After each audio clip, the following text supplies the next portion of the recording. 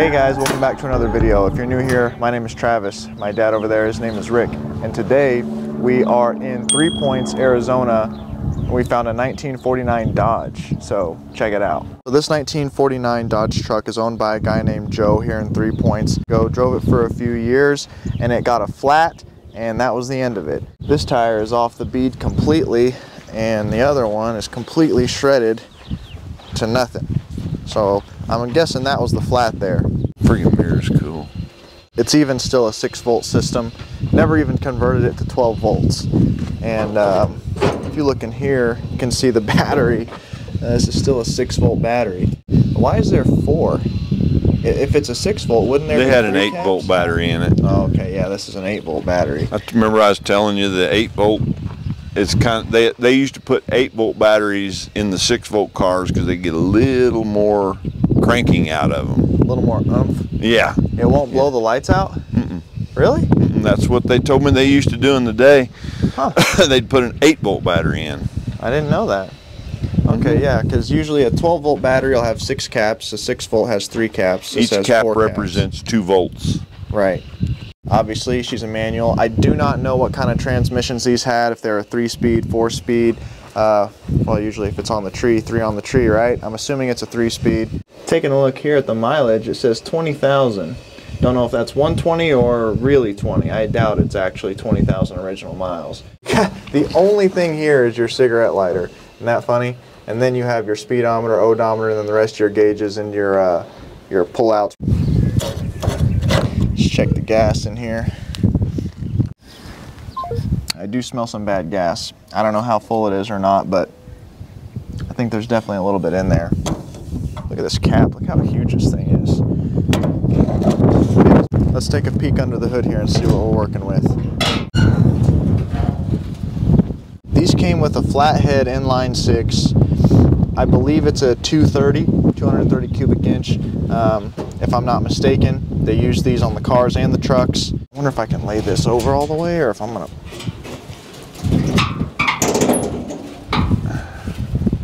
I don't know. Guess it'll stay there. All right, check it out. It's pretty original. Now, this thing is bone stock, never been touched, but I'm just looking for anything major that's missing that's going to really stop us from getting it running. It looks like our coil is there. A good thing I did bring a 6-volt battery because otherwise you'd have to put a 12-volt coil. What about that generator? That would have to be changed. Yeah. These are 6-volt positive ground trucks, and I don't know what you would damage with the charging system because this is obviously a 6-volt generator, and here's your 6-volt voltage regulator. All of this is still hooked up as it was. Nothing has been touched on this other than a extra carburetor. Not sure what that's about, but I'm sure we'll figure out why somebody did that here soon.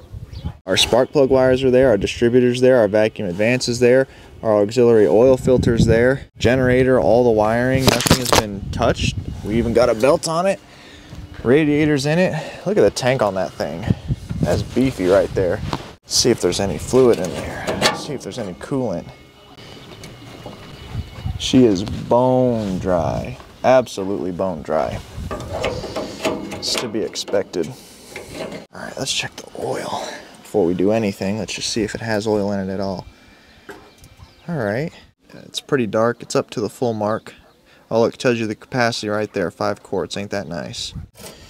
That's a good sign. It's got oil in it. I want to go to the other side and see if the linkage on the carburetor is locked up. Somebody painted some kind of flag on this hood. What is that, a British flag? I don't know. I'm going to move this carburetor. It was sitting down in there, wasn't it? Yeah, it was sitting in there. I'm just going to set it right here on this running board. Okay. I'm trying to be easy with this hood. Even with that arm there, the hood is like almost shut still. I can't even get in there, so... Somebody had put, this is a newer style fuel filter, but I mean, it's not that new. Look at those hoses. I mean, it's definitely many years old. There's your original fuel filter, the glass bowl style fuel filter, but somebody has cut this fuel line to run a modern fuel filter. That one was probably leaking. Those glass bowl filters have a bad problem with leaking. This is nice because we can just hook a hose up to this. That makes things pretty easy.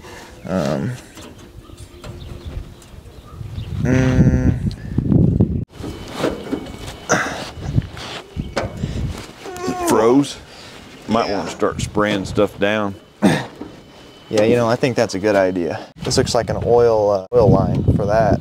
Have to watch out for that. We're gonna go ahead and zip these butterfly doors up because I'm sick of opening them and shutting them. Come on back.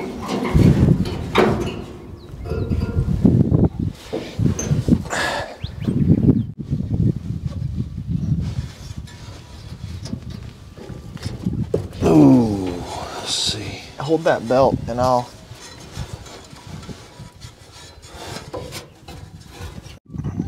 Yeah, I saw it. Did you? Yeah, hold that belt. Oh, man. Hold on, let me... Oh, it turned. Oh, it did? Okay. Yeah, So we're good. it definitely turned. I saw it. We're good. Okay. All right, I'm going to go ahead and start sweeping this off. Yeah. Some Marvelius on the linkage on the carburetor, and it's not locked up now. So that's good. We're just sweeping off some of this rat trades. When we go to take these plugs out, I don't want to make the situation worse by letting this down in there. Right? Makes more work out of it. Get that crap over there. I don't know. Can you see over there? I can't see. It felt like it was. It's, yeah, come on. All right. All right. Oh, you're going to want to film them spark plugs. Them look BF Goodrich. I've never seen no BF Goodrich spark. Oh, man. I'm trying to be really easy with these spark plug wires because we got to reuse them. I mean, this has to start the truck. I don't want to break them. Push this stuff off of the top of there if you can.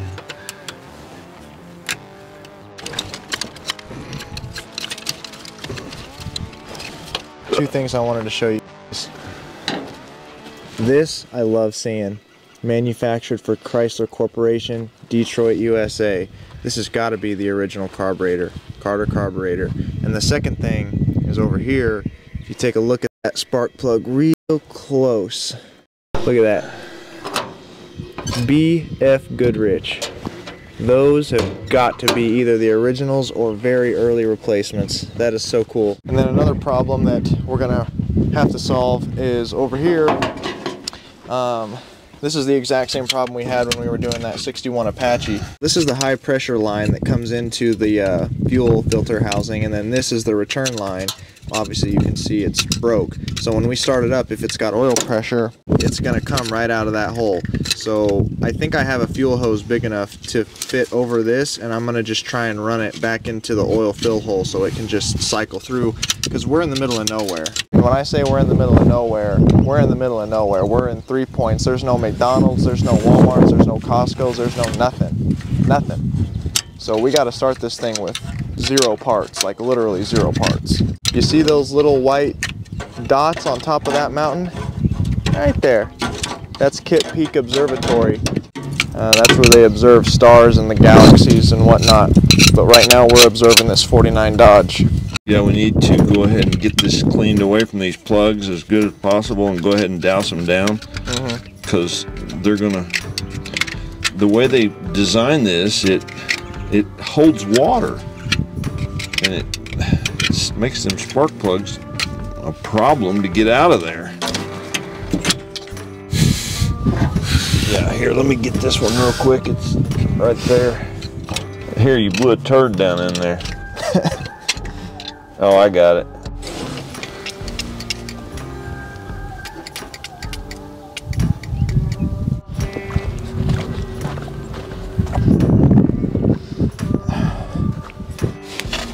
This battery can go. This ain't worth nothing. Oh, the door's shut. This one isn't. I'm just gonna hook that battery up with those jumper cables.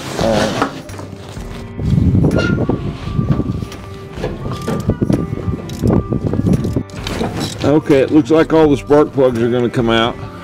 Sweet. So I'm not going to pull them out until we see that it spins over. Then once it spins over, then we'll see if we pull them and we got compression. There's a cable with no end, and then there's a negative cable with a battery end on it, but Dad said that this one is the one going to the starter, and then the positive obviously goes to the frame. So I'm gonna razor off some of that because I can't get a good bite on it with my jumpers. Yeah, as soon as we see it crank, I'll pull in plugs out of there, and then we can check it for compression. Okay. See if we got. Alright, so this other one with the end on it is going where? Nowhere? No, it doesn't go anywhere. That other one. I don't know. I don't understand why it's unhooked. It looks good to me. But the one with no end, it's going to the starter? That's the one going to the starter. Alright. And this one, I mean, it looks factory. It's all bolted to the frame and everything. Alright, I'm going to try and touch this and see what happens. Boom! I know.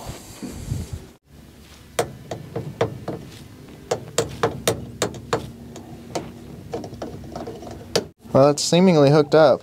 Hit that starter and see if it'll. Ready? Yeah.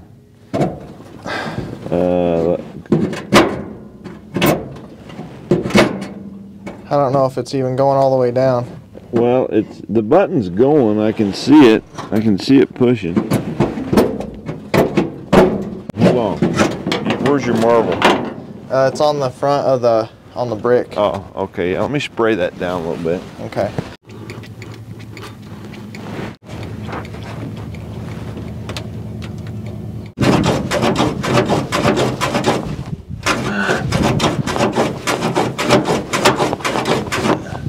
Need to check and see if there's any voltage down there to it. Got the voltmeter here testing for voltage at the starter. This is the cable that is hooked to our battery. Positive, negative. Wait a minute. The negative I'd put to the there. You want the negative on the starter. Right. See, 6.5 volts. We're getting a perfect 6 volts. All right, you want to hit it now? Yeah, let's see if it disappears. 'Cause I don't think the key has to be on to start. No. I mean to crank. I mean. Yeah, but we're not losing our 6.5 volts. Well, I don't know if we're going far enough with the arm. We could be stopped dead in our tracks here, not too sure. This is getting power, and basically your foot pushes from in there, pushes that. You are the solenoid. So this is a cover, and we're going to try and take this cover off to see if those contacts are dirty, if they're making contact, or what's going on. Because if this starter isn't going to work, we're sort of dead in the water right now. Hooked up to a 12-volt battery. We're going to try and kind of maybe shock the system, see if that works. Because a 6-volt starter will work fine on 12 volts. So see if that does anything before we go doing other stuff.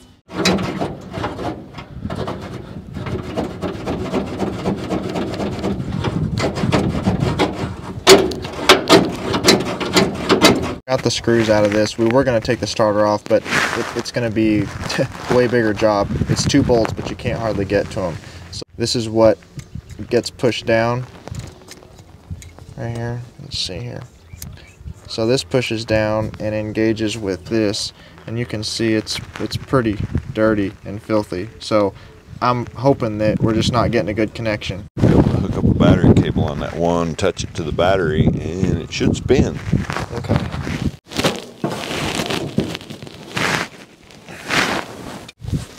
Ready? Mm-hmm. Oh, there it goes. All right, do it again. Well, there was something. All right. Nothing. Is it on that? Yeah. Oh. Yeah, I think we're losing our connection here. Did I hear something? Yeah. We're losing our connection here. Hold on. Let's see if I can get a better one right here. All right. All right. All right. I was a little worried. So, all All right, let's try and see if this thing's got You compression. might want to put a little bit of Marvellius down there while we're cranking it. So I'm just putting my fingers over these holes while we're cranking it to see if we have any compression at all. And while I'm doing that, go ahead and subscribe now to the channel, because only about 5% of our viewers are subscribers, but a lot of people are returning viewers. So we'd like to see that number a little bit higher. And at the end of the video, I'll be talking about some updates on the 1960 El Camino and the 1946 International that you guys are going to want to hear about. But in other words, we have oil pressure. I still have to route that hose into the oil fill hole. And also, here's a better look at those BF Goodrich plugs. Ain't that cool? So what we're doing right now is I luckily found some sandpaper. Thought I didn't have any. We're just going to sand off these contacts on these spark plugs so we can make sure to get a good connection. Assuming the coil and the points are halfway good.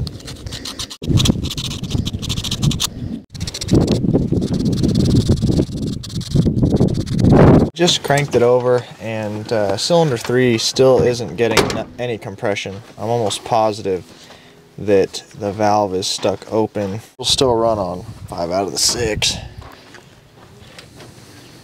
At least pull one of them out and lay it in there, at least a couple of them. I don't know, and crank it over and see. This whole menagerie going. We got the 12-volt battery that we're using for the starter only, not for the rest of it. We got our 6-volt battery that we're using to power up the coil, because the truck has to run off of 6 volts. So we got it hooked up, and we're gonna see if we're getting spark. Yeah, I think I hear it. It's hard to see because it's light, but I can hear ticks. You ready?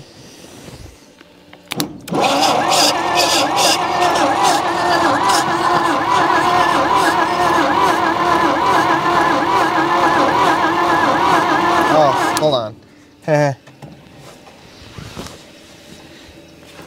What's the matter? I accidentally had one of those wires off. All right. You ready? Yeah.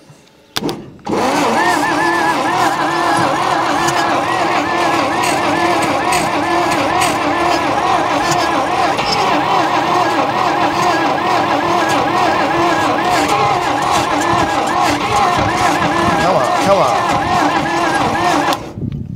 Are you pouring enough gas in it? I don't know. For some reason, once they've set for a while, it seems like it takes more gas, more than what you think. Yeah. For some reason, I don't know why that is. Hold the throttle all the way open.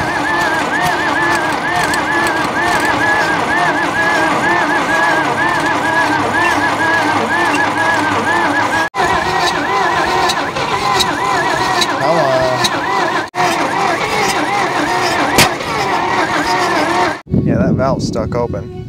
Yeah. Come on, come on, come on.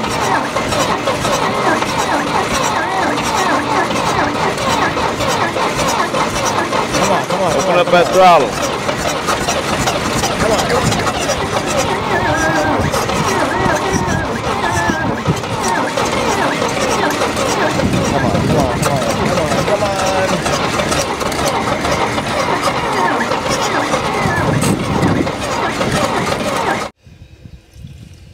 All right.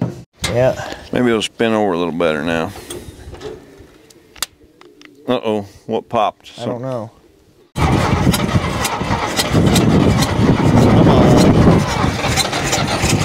There you go. There you go.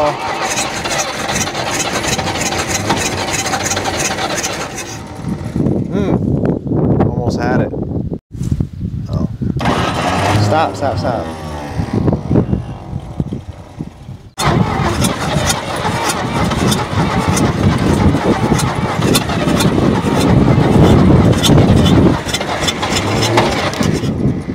Almost. Ready? Yeah.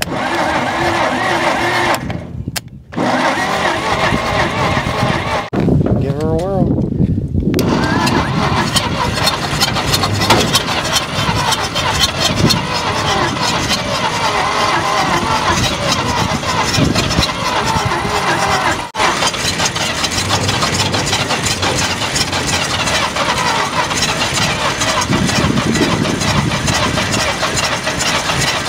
Accelerate.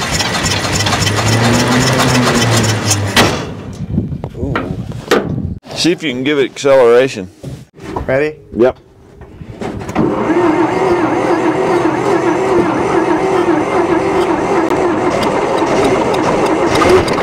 Hold on.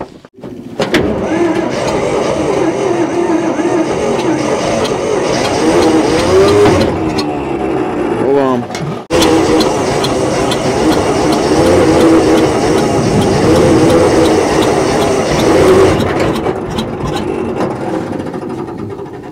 So we had to get the Cummins involved, my 12-volt battery, because the battery we brought is going dead, and I think we're fighting two things. That 6-volt spark, that 6-volt ignition system, and low compression. And it's kind of getting light, but it still can't get light enough to not need the starter. So.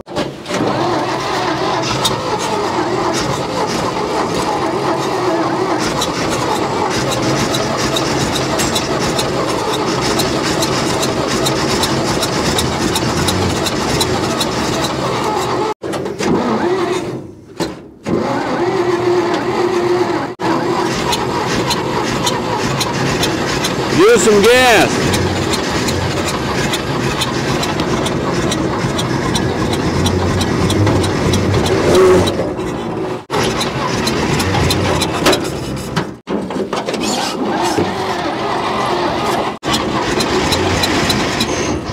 You gotta work the throttle, buddy. I am. Okay.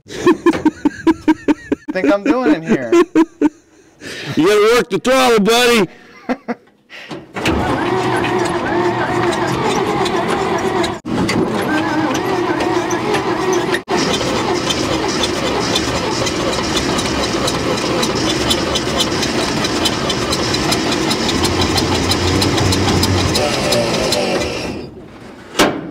Took the spark plugs out one last time, cleaned them up with some sandpaper. They were pretty fouled out, put them back in, and we're going to give it another go. Gonna have to mess with those cables.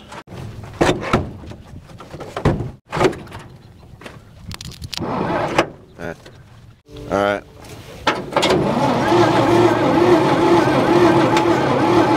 Oh, hold on. All right. I'm gonna go ahead and pop the cap off of this distributor and inspect the points. They're probably dirty. I don't think we're getting really strong spark.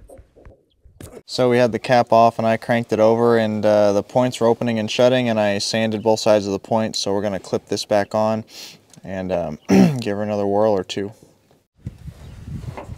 There you go. Nah?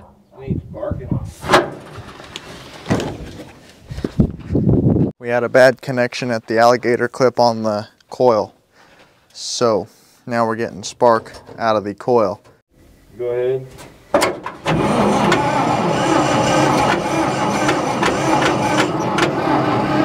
Let me get the fuel pump going. Pour some gas down it. So what happened? Let me look at this spark again. Do it. Yeah. Sparking. It's real weak, but it's sparking. All right. Definitely is.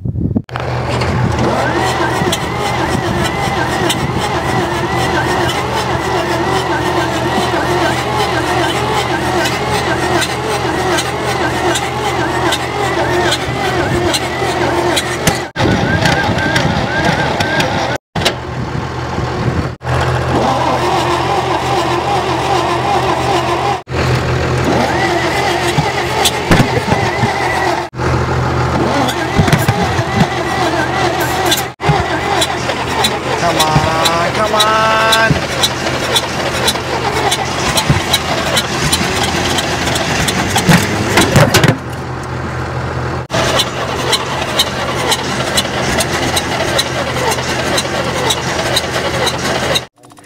It's so close. It's close. It is so close. Like, I mean,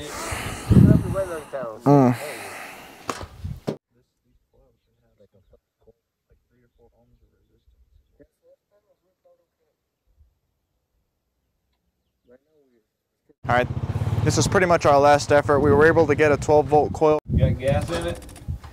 Well, I sprayed some brake clean. Yeah.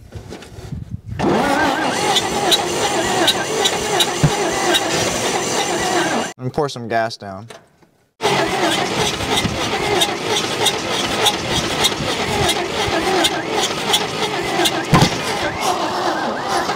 That's popping through the carburetor.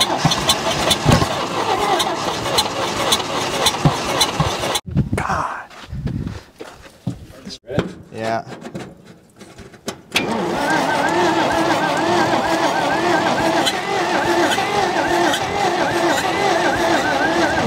Alright. Yeah, it ain't gonna go. Nope. It ain't gonna run. It ain't gonna go. Pulling the head off of it. Alright guys, so we weren't able to get it running. We're fighting a couple things. We're fighting low compression on the cylinders that have compression, and 2 of the cylinders were completely dead. We were 100% sure the valves are stuck open because it was also popping through the carburetor. The fight might not be over yet. I think Joe will let us come back out there, and I think if we bust the head off, pop the valves back down, make sure they're all working, and then put the head back on, and it would probably run. So the story on the 1949 Dodge might not be over yet. If you like and subscribe to the channel, leave a comment and some feedback. We always appreciate that. And our P.O. box is now open. I'll put the address to that right here. We'll see you guys in the next one. Bye. Bye. To our dedicated followers, our real dedicated followers who've stuck this far, even though we said goodbye, I want to give you an update on the 1960 El Camino. Haven't put a video out on that in a while. In the downtime, my dad's been working on this, doing the metal work and whatnot, and I want to show you something pretty major that you guys are going to be pretty impressed with. This fin was completely crunched in. I mean, absolutely destroyed. There's nothing you're going to do with that. So, if you remember, we got this entire back section with it. This is it's turned over on its side. That was the wheel well, and this is the back. That's the gas door right there. Right there, that's the gas door of it. So what my dad did was we put this to use, or he put this to use, cut it off, and here's the old piece, and there's the new one. I mean, that's pretty flawless right there. That is really cool. I mean, you cannot even tell, besides the Bondo, where it was seamed. Cut it off, welded it in, Bondoing it up, sanding it, making it look, I mean, like it never even happened. From this to that, this was completely rusted out. The rockers were completely gone. Or no, I'm sorry, not the rockers, the rear quarters here behind the wheel well. This was gone, and Dad was able to weld a new piece in here, but it's kind of cool how we got that curvature in there. And I'll show you over here.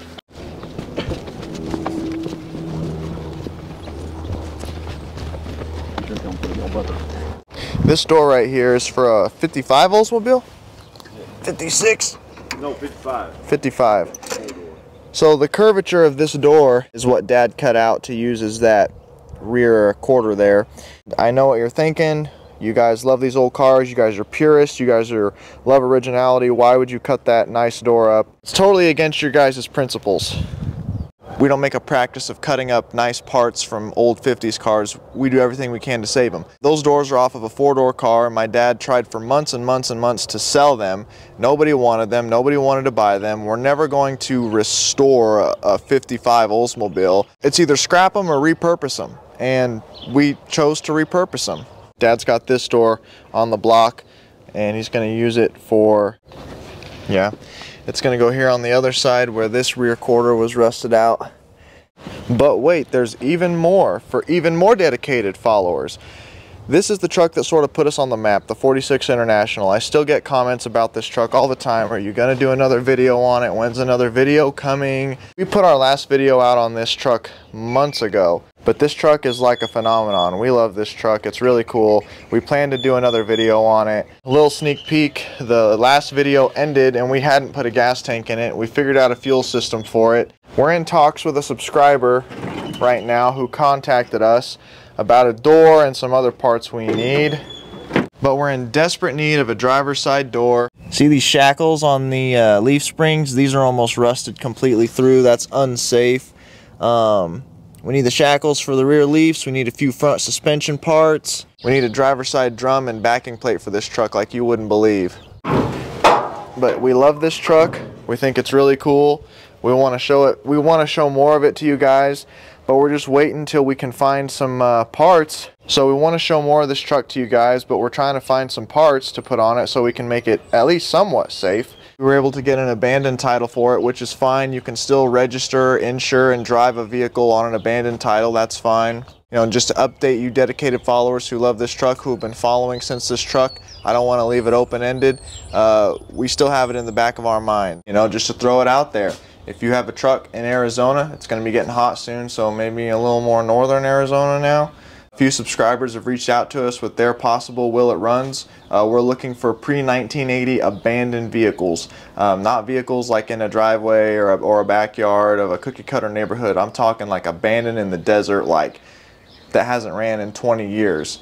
If you have something like that, please hit me up. My email is right here. We are in Tucson, so within 400 miles of Tucson would be preferable.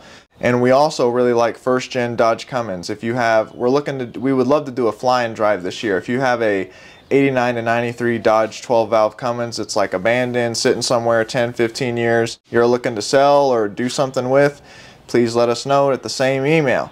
All right, now we'll see you guys in the next one.